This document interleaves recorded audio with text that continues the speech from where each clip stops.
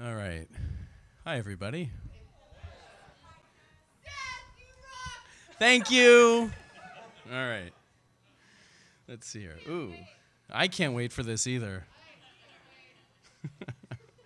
So, how many of you, just by a show of hands, have, in all of your badasseriness, decapitated a samurai warrior from a moving horse? Show of hands. Yeah. Yeah. Maybe Tori, but I think you're all full of shit. All right. So that is one of the many things that I'm going to be talking about tonight, and thank God it comes up a lot. When it comes to the Onna-Bugeisha, the Japanese warrior women, and it's important to note that there's a difference between samurai, which is a term referring only to men, and Onna-Bugeisha, which is the phrase for women, because in Japanese you need another phrase for samurai women. Anyway, arguably the second most famous of these warrior women is the warrior queen Empress Jingu. She claimed the throne of when her husband, the Emperor Chuai, died around 200 AD. And the following year, she invaded Korea. Her skill as a warrior was such that she completed her conquest of Korea while pregnant with the future next emperor. How many of you have done that? Yeah, okay. Her invasion was helped supposedly by a pair of divine jewels that she used to control the tides to allow the Japanese ships to... Thank you. To reach Korea. The stories say that she was so skilled as a warrior that not a drop of blood was spilled, and that her son was born after several years of gestation. I'm not a woman, but I can tell you that probably hurt. All right. And unfortunately, at least for her, she was removed from the official record as the 15th ruler of Japan, and at nearly the same time, in 1881, was honored as the first woman ever featured on a printed Japanese banknote, a testament to the more egalitarian Shinto era of ancient Japan, as opposed to the Neo-Confucius era that would happen around 800 AD.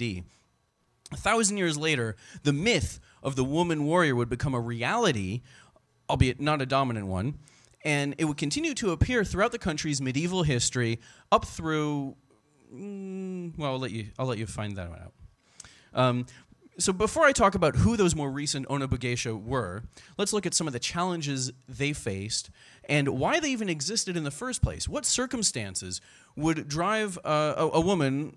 women were traditionally excluded from learning how to fight and wield weapons to take up arms against their oppressors in ancient Japan. Japanese women were expected to know at least a little bit of fighting for self-defense, as the following quote shows. They weren't really recognized for even that morsel of knowledge. British historian Stephen Turnbull, in his study of samurai, the samurai swordsman, points out that even Inazu Nitobe, the author of Bushido, the classic Japanese book on sword fighting, expresses both admiration and dismissal at the same time towards women fighters. And as we see here, he says, young girls, therefore, were trained to repress their feelings, to indurate their nerves, to manipulate weapons, especially the long sword called the naginata, so as to be able to hold their own against unexpected odds. Yet the primary motive for exercise of this martial character was not for use in the field. It was twofold, personal and domestic. A woman owning no suzerain of her own formed her own bodyguard. With her weapon, she guarded her personal sanctity with as much zeal as her husband did his master's. The domestic utility of her warlike training was in the education of her sons. Yeah. And as with many cultural changes throughout the history of the world that have seen women claim a more equal footing to men than they had before, the wives of the aristocratic samurai just didn't have a choice. When the men went off to war in service of their feudal lords and leaders, women were left to protect the homestead. And Nitobe adds in Bushido, Japanese women had to be tough enough to kill themselves to protect their honor. Now, this is not an unfamiliar concept to us, as we have heard a lot about seppuku, the ritual killing of oneself that a samurai warrior must go through. the women, I'm sure you'll be shocked to learn, had it worse. Girls, when they reached womanhood, were presented with kaiken, which might be directed to the bosom of their assailants, or, if advisable, to their own. Her one weapon was always in her bosom. It was a disgrace for her not to know the proper way in which she had to perpetrate self-destruction.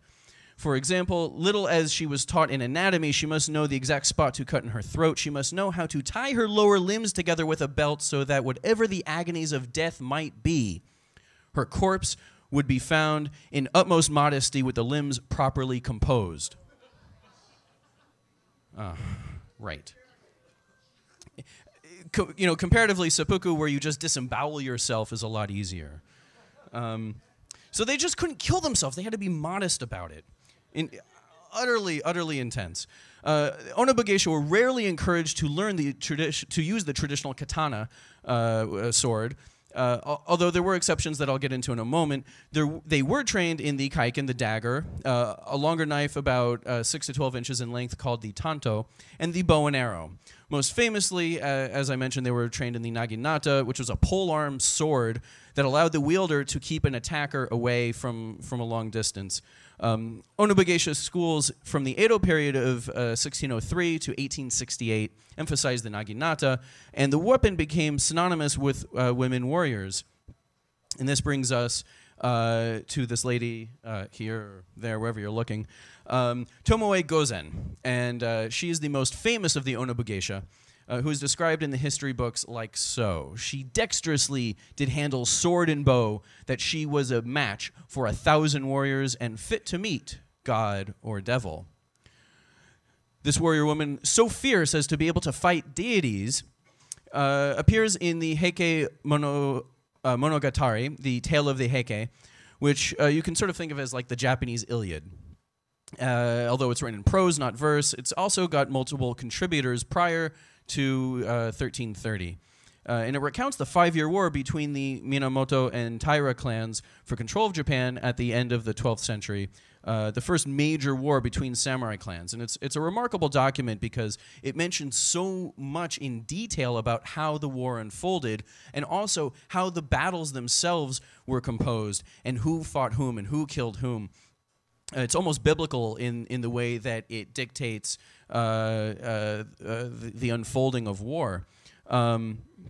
The Heike is interesting because for all of its detail, it only mentions Tomoe in a few paragraphs. It describes her as the servant mistress or possibly the warrior wife of Minamoto Kiso Yoshinaka. The text varies. She was a fearless rider, it says, who had won matchless renown, basically by kicking the shit out of the bravest captains who faced her. Kicking the shit is in the text. Thank you.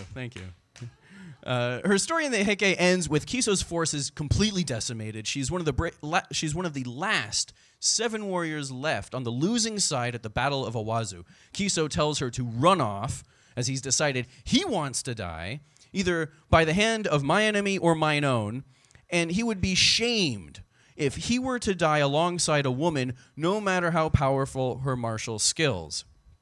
Tomoe, as we've heard,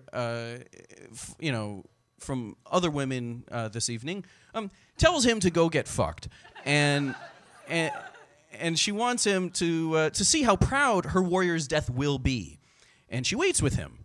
Onda no Hachiro Moroshige of Musashi, a strong and valiant samurai, rides up with 30 followers almost immediately thereafter. I'm going to go a little bit over. Okay. Tomoe heads straight for Onda, grapples with him, drags him from his horse, pushes his head against the pommel of her saddle while she's still on her horse, and cuts off his motherfucking head.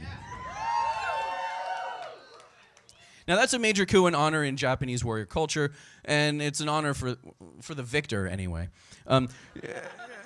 Tomoe tries to escape, but is captured by Wada Yoshinori, who turns her into a concubine. She bears him a son. That son is killed when the entire Wada clan is wiped out about 2 decades later. After that, Tomoe becomes a nun and avoids both gods and devils until she turns 91. And here's the kicker. Just like Empress Jingu, there is no other historical evidence that Tomoe actually existed. But Tomoe's inclusion in the Heike ensures that she's going to have a place in the history books, and the tale of the Onna-Bugeisha endures. Her existence is unusual because she's the only Onna-Bugeisha of the era to exist in an actual war account. There's even less detail on other women warriors from that era. Hangaku-Gozen, Gozen is a formal term for a woman of high rank.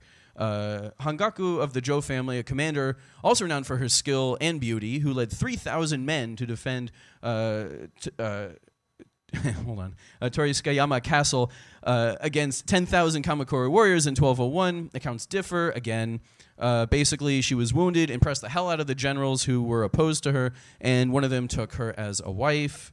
Was it consensual? Was it coerced? We don't know. This is a picture of Tomoe-Gozen decapitating a warrior on a horse. It's important to mention also Hojo Masoko, the nun shogun. She was the wife of the first shogun, Minamoto Yoritomo. She defied her father's wishes to marry him, basically running away and saying, "This one's mine." And when he died in 1199, she took over. As per tradition, she entered the monastery after his death and relinquished none of her power. However, she also never raised a sword to defeat an enemy. She instead used her bully pulpit to force the samurai clan leaders to stand by the shogunate.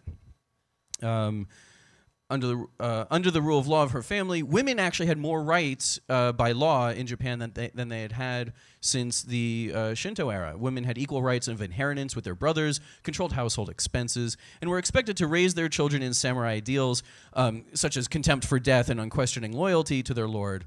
And that's according to historian and martial artist Harry Cook.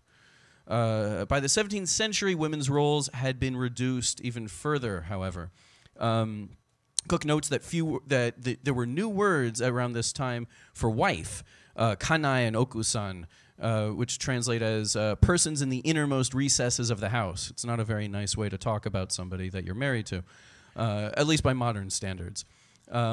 And one book from the era on the kunoichi, the female ninja, described their main role, as espionage, such as eavesdropping on conversations, building a false sense of trust in targeted enemies, and finding service jobs in the homes of those enemies.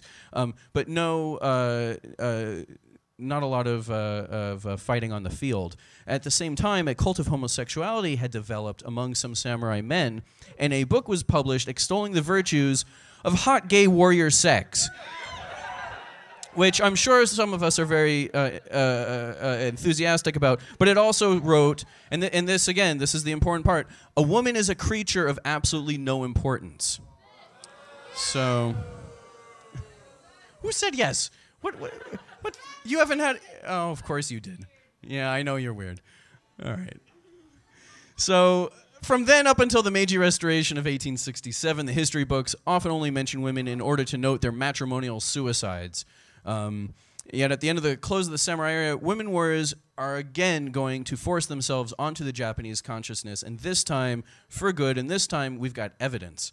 They just wouldn't go without a fight. In 1868, the emperor was restored to power. As you might imagine, this did not sit well with the ruling shogunate, and 3,000 samurai of the Aizu clan defended Aizu Wakamatsu Castle in the north of Japan against around 20,000 newly minted imperial soldiers. You can think of this as Star Wars. Around 3,000 men were accompanied by 20 to 30 women who had received extensive training with the Naginata. The British historian Turnbull calls them the most authentic women warriors in the whole of Japanese history. They were led by a woman named Nakano Takeko. They fought with swords against guns. How does that end? Bad. It ends very bad. And it ends even worse this time. Because of Japanese traditions concerning honor and defeat, many non-combatants killed themselves or had their warrior sisters and brothers kill them before facing death in battle themselves. One wife of a magistrate that Turnbull discovered cut her waist-length hair to shoulder length for the fight, a more masculine style, then decapitated her mother-in-law and daughter, something that we've probably all wanted to do. And then, Turnbull writes, quote, death in battle, naginata in hand, drenched in blood, she sought. So when the Imperials realized they were facing women, they held their fire in order to capture them alive, probably to rape the hell out of them. Led by Nakano, they pressed their advantage, and they killed as many as they could. Nakano killed 5 or 6 before the Imperials took up their guns and shot her in the chest. And before dying, she convinced her sister, Yuko, to decapitate her to avoid a disgraceful capture. And later, a shrine would be erected in her honor at a nearby temple. Why on earth am I talking about a history of women warriors that, for many of them, probably didn't exist, may not have existed at all? Turnbull, in his survey of the Onna-Bugeisha called Samurai Women 1184 to 1877, wrote about DNA testing on a battlefield remains that involved around 105 bodies from a battle in 1580. 1/3 of those DNA belonged to women. A quote from the same book sums it up. The archaeological evidence, meager though it is, tantalizingly suggests a wider female involvement in battle than is implied by written accounts alone. Can't always trust the book. So, for inspiring women to pick up their swords for 2 millennia, let's raise a glass to the Onna-Bugeisha.